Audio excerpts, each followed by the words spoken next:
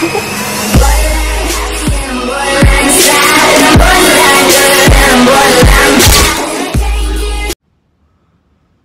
going on, guys? Welcome back to the review channel. It's been a hot minute. Your boy is back. What's up, guys? Welcome back to another review video on the channel here today. Very, very excited. It's the one you've all been waiting for and have been constantly bugging me about. Yes, today I'm finally showing you my custom Hi-Capa build. That's right, guys. It's happening here. It's going to be quite a long video, so grab some popcorn, grab some drinks, and enjoy the vid. So, let's get started without further ado. First off, I want to say welcome back. The last video I posted was pretty much a month ago, and that was reviewing the DJI Osmo, the gimbal, and the Canon little printer thing. So, therefore, time to spice things up. I got a bunch of new stuff to review. After this, I'm actually having a busy day. I'm actually in the middle of recording a vlog too. So yeah, I'm uploading a vlog as we are speaking right now, and I have a second video after this video to post for you guys as well, because I feel like this channel does not get as much attention as my vlog channel, and I think that it deserves some equal treatment. So therefore, we're gonna do a arsenal video after this video, so coming right up. So yeah, it's going to be 2 long videos, and I should stick tuned for it and whatnot. All right, first off, Hi-Capas. Right, let's get the boring stuff out of the way. First thing I get asked so many times is, what do you upgrade first in Hi-Capa? I will say it like everybody says it. Every Hi-Capa owner. Run it till it breaks. Do not upgrade anything. Run everything completely stock out of the box until something breaks, then start upgrading. And don't upgrade all at once. Start replacing parts over time unless you're impatient like me, which all the stock parts are brand new, never shot before. I took everything out and I threw it in brand new everything. So, yeah, because the thing is, you might not like a Hi-Capa if you put so much money into it. That's why you run it stock, and if you like it, then you start putting parts in. Because most people I've seen and know, they spend like hundreds of dollars on the Hi-Capa parts. They put it in, and they're like, I don't really like the way it shoots, you know, and they just wasted about 500 bucks on it. So, yeah, but enough said. That's pretty much my advice for you guys. And another question you guys asked me is, what part should I upgrade first? Funny thing is, out of the ordinary, the first outer part I bought for the Hi-Capa was an outer barrel, just because mainly that barrel was always out of stock and whatnot, so I wanted to get it first. So yeah, and I didn't even know it'll fit or not. So, but I had to import it all the way from Japan over, which was hella expensive because of the shipping fee and whatnot, and of the original retail price anyway. So yeah, that's the first part I got. But regardless, I think the first thing you guys should get is a slide. The phone's ringing. Excuse me, guys. Hang on. Alright, guys. Excuse me for that. My mom was just calling. Does she not know I'm recording? Anyways, I'm sorry. She did not know I'm recording. So, fault's not on her. But regardless, guys, what I was saying was, what's the first part? People ask me that I should upgrade for Hi-Capa, and I say the slide. Everybody always says the slide, I know. But the thing is, you gotta really save up for a slide. Slide's about 100 bucks or more. And once you upgrade a slide, you have to upgrade pretty much almost everything else in the slide. And if you upgrade a slide, the next thing you should absolutely get is the recoil spring, a upgrade nozzle spring, a nozzle, and a blowback housing unit. These are the 5 main things that you need. Once you get that slide, there are 4 more other things you absolutely need for it. If you don't want it, and if you don't want to spend that much to upgrade it, I would say get some aesthetics for it first, like a flared mag well, just for looks, or grip screws, or just upgraded sights. Just get something simple, but discretion as how you would put it, because it's your money, then you guys spend it how you would like on your Hi-Capa. And yeah, next thing you know, after I got all those parts in, like the first day the gun arrives, I checked it out, make sure everything was working properly, and I just started swapping parts out. So I did not shoot it once until yesterday, last night, when I finished assembling everything. And this thing kicks like a mule. The blowback is absolutely ridiculous. It's hard as hell. And that's the upgrade nozzle spring. My recoil spring has not been upgraded. I'm using a stock one, but I have a 150% spring that I've yet to put in there, and that's gonna be even hard to kick. But we're already a minute in, and you guys are saying, shut the hell up. Just show us your Hi-Capa. So without further ado, let me grab it right here. Here it is. I put it in this box because I don't want it to get dusty. because it's my only like pistol that I actually care about. And plus, I put silicone oil in it yesterday. I lubed it all up. Haha, lubed it up. You know what I mean? To make sure that everything works smoothly, parts are functioning correctly and whatnot. So therefore, let's open this bad boy up. And as you can see, oh, well that ruined it. The foam piece ruined it. Here, let me hold it down. But oh my lord, would you look at that? Yeah, that's what I'm talking about right there, guys. This is my custom Hi-Capa. Let's take it out first. All right, guys. First off, let me get off camera, excuse me there. This is my custom Hi-Capa. Looks pretty nice, don't you guys think? I think you get a pretty convincing package here. This is also known as my Amethyst Slayer because of the purple. All right. First off, I didn't know what color I wanted for this build, so therefore, I looked around my gun collection and see what else, what color I should do. I definitely wanted to do a bright color for Hi-Capas because I wanted to make it stand out and flare nicely. So yeah, I went with purple.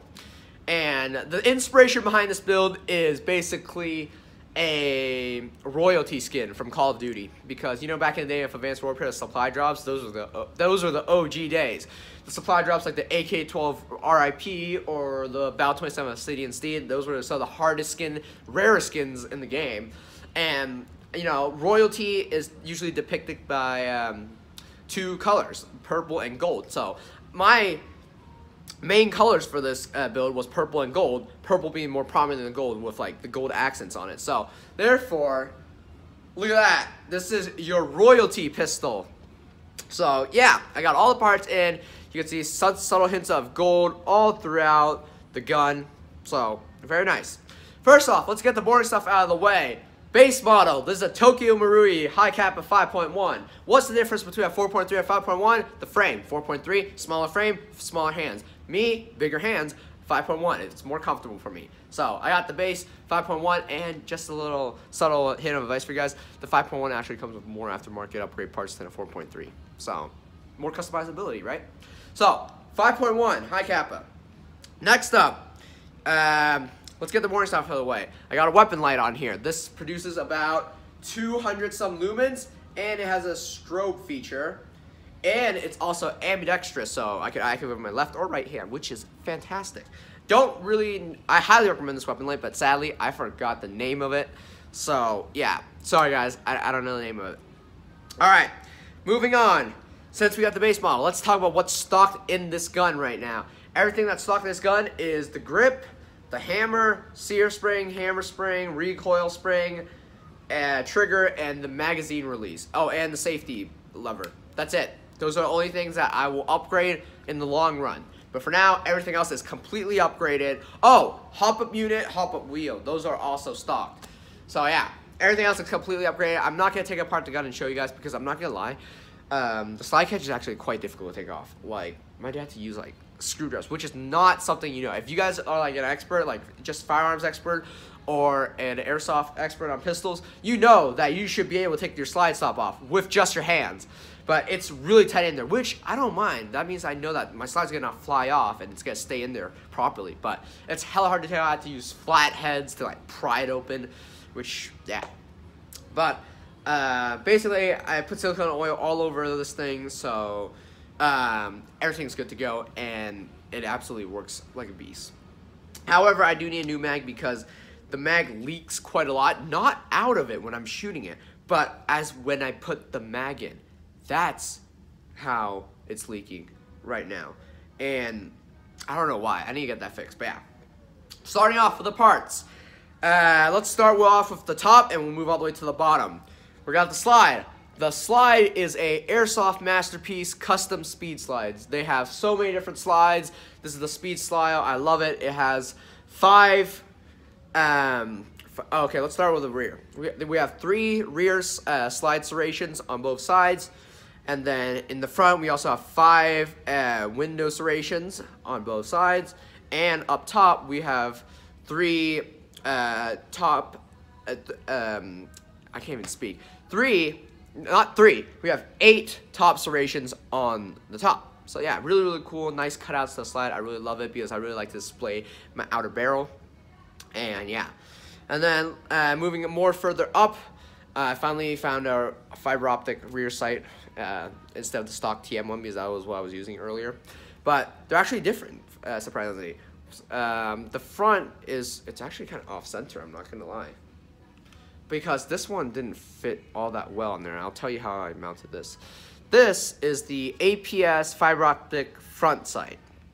It did not fit. It did fit, but it was really loose outside, so it would slide off. So me and my dad, we came up with the smart idea to use double-sided tape. And as I could see, you guys can't see, but as you can see right here, it's kind of sliding over to the right a little. So yeah, I might have to get a new fiber optic sight that actually fits on here. But I have this, I have the tritium sights in green and the rear one's in red, just because my eyesight, it works better for that. So yeah. And then the rear sight, it is a airsoft masterpiece fiber optic rear sight. I have these in tritium red / kind of orange. So as you can see, we got the red in the rear and the green in the front. So yeah. After that, we move on to the outer barrel. The outer barrel is a 9-ball Lalax fluted outer barrel. The color is called a heat gradation because it's like heat treated and whatnot. But yeah. After that, we got the recoil spring guide plug, which is a 9-ball Lalax recoil spring guide plug. The spring guide rod is an airsoft masterpiece guide rod for 5.1s. They also make it for 4.3, but it's in gold, as you can see.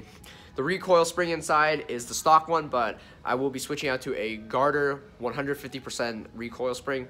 And that also, they include a hammer spring in there, so the hammer spring is going to be switched out as well. It's also going to be 150%, so the kick on this thing is going to be enormous. It's going to be insane. So yeah, it's going to be huge, as Trump says. But anyways, guys, I also drilled the holes, and now I mounted the rail. It also comes with a rail on it in the box, so yeah. Next on this side, we have a Airsoft Masterpiece gold slide catch. We've got AIP aluminum grip screws. Fun fact about this, these are actually, I had them special made. These are AIP aluminum grip screws, but they have been dipped in 24 karat gold. This is real 24 karat right there. So yeah, on both sides. Actually, I'm not sure if it was 18 or 24 karat. It's one or the other, but it's dipped. So nice to know. All right, moving more towards the rear. The inner barrel is a PDI 6.01 millimeter inner barrel, and it works fantastic for it. After that, we have our hop-up, and our hop-up unit is stocked. So is the hop-up wheel, but I'll be switching them out to Airsoft Masterpiece brass hop-up wheel and the brass hop-up unit. The hop-up bucking is completely changed out, though. I use the ever-popular one that everybody uses for the Hi-Capa, and that is the Maple Leaf Decepticon bucking. I have it on 70 degrees because that's what works best for me personally, and I love it. Their bucking is amazing, and it's really changed the way the gun completely shoots. Moving more to the rear, we got our nozzle spring and blowback housing unit. The blowback housing unit is a Airsoft Masterpiece Edge ultralight aluminum blowback housing unit. Nozzle is an Airsoft Masterpiece enhanced nozzle, and the nozzle spring is the Dynamics Precision 125% nozzle spring. So yeah. Therefore, we move on to the back. The hammer is not going to be switched out. I actually really like this hammer, so I really need to switch out the springs. And the trigger, I really want to switch it out, but I just don't know how to switch out the trigger yet, so I need to watch more tutorial videos online. But I have a trigger already for this gun. It's the AIP aluminum puzzle trigger. It's in purple, so yeah. I also need to switch out the magazine catch and whatnot.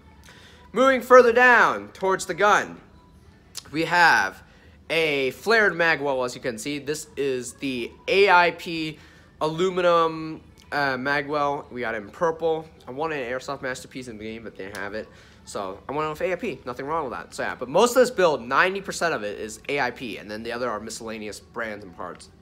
The only thing I haven't put in here yet is a short stroking kit. I have a short stroking kit right now, but I just want to see how it, shoot without the short stroking kit. But I have a Cal Technology short stroking kit. Comes with about, I think, 6 washers and like 3 different types of rubber buckings. So yeah.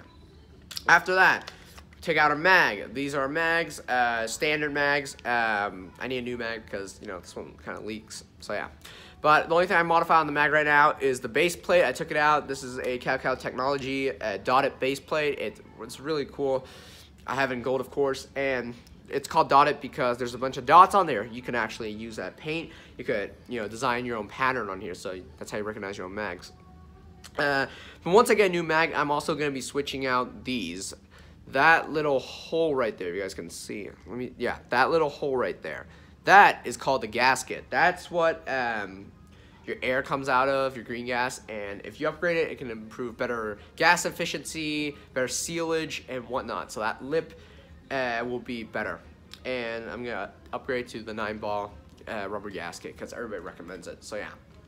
But regardless, that is basically what I put in my Hi-Capa. Not too much. You know, I didn't go all too crazy, but however, I went crazy on the brands and whatnot. And that's what made this gun so damn expensive. Stocked 185 bucks. This gun, the value of it has just been improved to over 500 bucks. So, yeah, we got an over $400 difference right here. So, I put an extra $400 into this gun, and it's worth it, guys. If you really like to customize your own guns, honestly, it's fantastic, and I couldn't recommend it better. And it looks really cool. So yeah, this is my Hi-Capa 5.1 or the Amethyst Slayer. So really, really nice. I really love it. It feels so good in my hands. And yeah, now that I realize that, the only thing I really have to take care of is the front sight. I think I really need to get a new front sight that actually fits. So yeah, regardless, super, super cool. I can't wait to take this out to the field and try it all. Let me know if you guys want a gameplay video of this and me getting some kills off of it. So yeah. And the funny thing is, I actually bought some grips for it, but they wouldn't fit because you can't take these grips off. So that sucked. So therefore, it's alright though. It looks nice. I like it. But yeah, regardless, guys, that is my custom Hi-Capa 5.1, my Amethyst Slayer. So yeah, therefore, this is the complete build. I hope you guys enjoyed this video, guys. Let me know if you guys want to see more of this gun in the future. It's definitely not going to be the last time you see of this gun because it's just so damn sexy and amazing. So, therefore, guys, I'm going to go and record the second video now and see how the vlog is uploaded yet. But yeah, I'm trying to keep these videos, trying shortening it because I have to upload 4 videos today. Because I won't have time tomorrow because I'm back in school, if you guys don't know. So, fuck that. But anyways, guys, that's my Hi-Capa. Hope you guys enjoyed this video. If you guys like it, please be sure to subscribe to the channel, join the Ninja Clan, click that notification bell so you guys get notified for every single video I post, especially when I post sexy things like this. And like it if you liked this, share this video with your friends and family, comment down below, all the usual good stuff. And as always, me and Amy over here will see you on the next video, which is like in the next 10 seconds. So, peace out, guys. I got videos to make. Tell me pretty lies, look me in the face, tell me that you love me, even if it's fake.